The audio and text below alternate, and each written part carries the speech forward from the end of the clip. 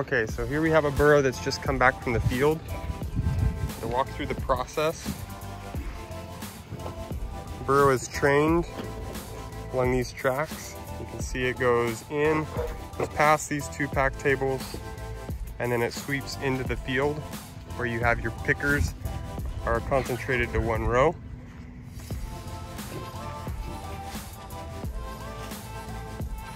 When they finish that row, the route is deleted from the burro and it's trained to a new route. We'll go over real quick kind of the process and how to do that. So when you're looking on the screen, you have very simple manual modes that you can control burro with. You can go back to your home screen. This is the current route that burro is traveling along. If we wanted to get rid of that, we would just delete it. We go out of auto. Come back into auto. Well, now it is deleted. Reset it. The other option is to use the trash can button. And then when we have the new route we want to train, this is in Spanish, we can obviously also go to English. And that's a little bit better. And now it says that it's learning the path. So we'll bring this fruit back to this table, but for the time being, showing you how to train. I have a second table right here I want burro to stop at. So I click station, and it's basically like clicking a bus stop, where when burro comes back, it's gonna always wanna stop at that position. Bring burro all the way to the row.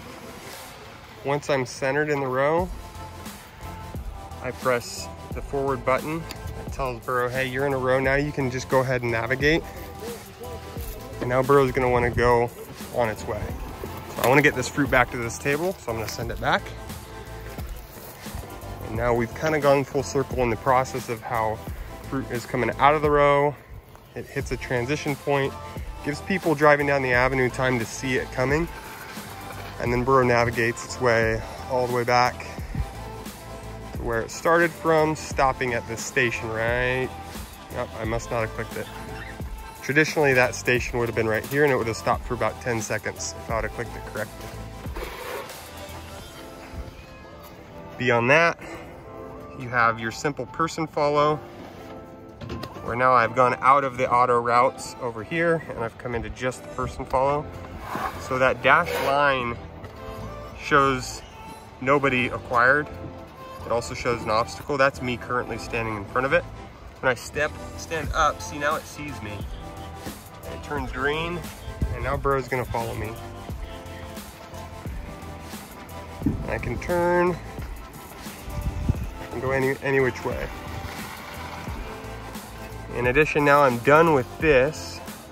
I'm no longer wanting to do person follow, and I want to reload that route. So I'm going to go load maps, which means that every time that I go out of this auto setting right now, it will delete that. If I have load maps enabled, when I go back into this auto, it will retain that. So that path is still retained. I want to run the route. I'm going to click on it, and now it wants to retrace it. Move burro along the path a little bit so that it finds it. And now we're good to go. Burro's back on its path.